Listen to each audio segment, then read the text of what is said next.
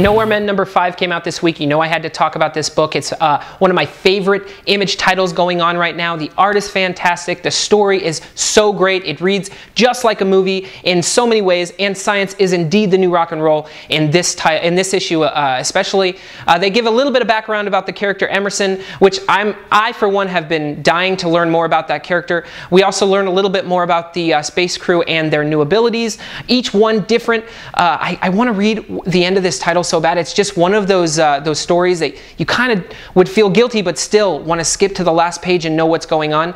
I refrained from doing that because it's really not going to get me anywhere at a single issue pace. But once this comes out in graphic novel, everybody should really pick it up. But if you have the patience, go back and get the issues because it's fantastic. Plus, it is a collector's item at this point. They're going like hotcakes on eBay right now. I think hotcakes are really expensive on eBay right now, so I'm just going to make that assumption. Check out this book. I'm going to give it 5 out of 5 Nerd Skulls, as always.